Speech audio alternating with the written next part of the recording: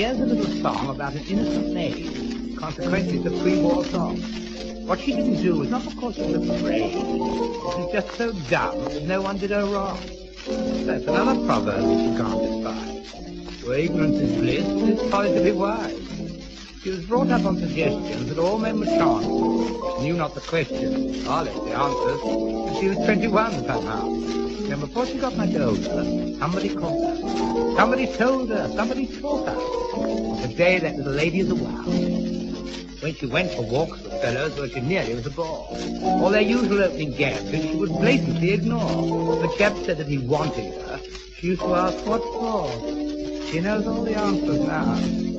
She was scared of mathematics, simple sums she couldn't do. In fact, until a cute accountant taught her just a thing or two, she always thought twice one made three. Poor kid, she never knew, but she knows all the answers now. A fellow studying medicine, whom she loved with all her might, and once asked if she slept well, as if not, he'd see her right. She lost interest when she told him that she slept through every night. But she knows all the answers now. Judging by her figure, judging by her look, she certainly was anything but shy.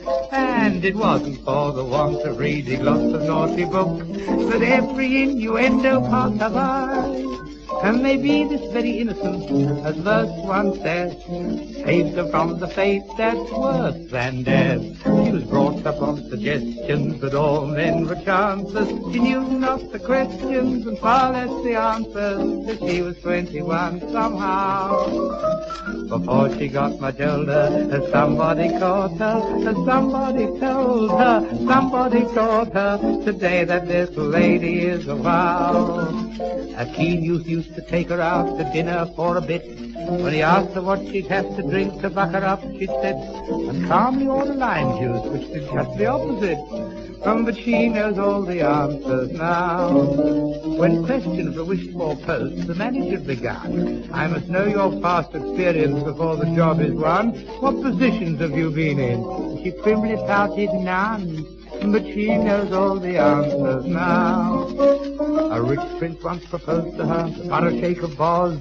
He promised her a fortune, but his ardor cooled, because she said, I'm not that sort of girl, though by that time she was. But she knows all the answers now. She was brought up on suggestions that all men were chancers. She knew not the questions, far less the answers, till she was 21 somehow. Before she got much older, somebody caught her, somebody told her, and somebody taught her, today that little lady is a wow. For she went once to a fellow's flat, the day was far from hot. He said, you'll take your coat off, and he put her on the spot. She thought that she'd be very cold, but found out she was not. So she knows all the answers now. Quite a ridiculous song. In fact, it's perfectly preposterous. She should have known before. But actually, such innocence is frightfully out of date. Well, here's the patter. The other morning I said to my wife, whoever it was, I must do something more for the war, for the boys. I'm thinking of the chaps in the East, the Near East, the Middle East, the Far East. East said soon is mended, murmured my wife, whoever it was. I laughed unmercifully. What is it our airmen and soldiers want most, I went on. She told me. I know I answered, but I can't do anything about that. And then I remembered my own war in Mesopotamia, and I suddenly exclaimed, flies! She misunderstood me and suggested that was the last thing the troops wanted. I explained that was the point. They had too many in all the East. And don't the beastly insects not only swarm on one's food and become the biter's blight, but also out there the blighter's bite. And, I added, they also carry disease in their proboscis. She had a wrong guess as to what their proboscis were, and then I expanded on my plan. I will send out thousands of flypapers, enough for every unit everywhere. They're not expensive, they're not rationed, they will be the ideal comfort. Now, once I get a fly in my bonnet, I'm a perfect breeze. And so I buzzed off as soon as I was dressed and went to every vendor of flypapers in London, and when the supplies were delivered at the flat, they completely filled the lounge. And the next thing to do was to arrange for their delivery to the different East.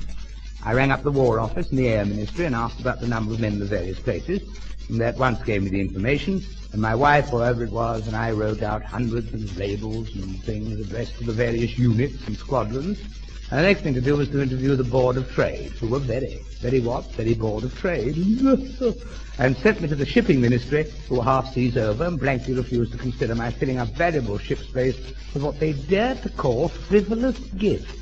Well, I explained my motive, the extermination of a noxious and dangerous insect, and when the troops got them, the flies would be done. The gentleman simply replied that the flies was to remain undone. So I gave him a blimp's bye-bye, which is a very senior soldier's farewell, and returned to my wife, wherever it was, with misery written all over my cuffs. Well, together we looked at the stacks of fly papers which still filled the lounge. What can we do with them, I asked her. She told me. And that's what we did. As an extra anti-blast precaution, we stuck them up on every window throughout the whole block of flats. That's the end of the pattern.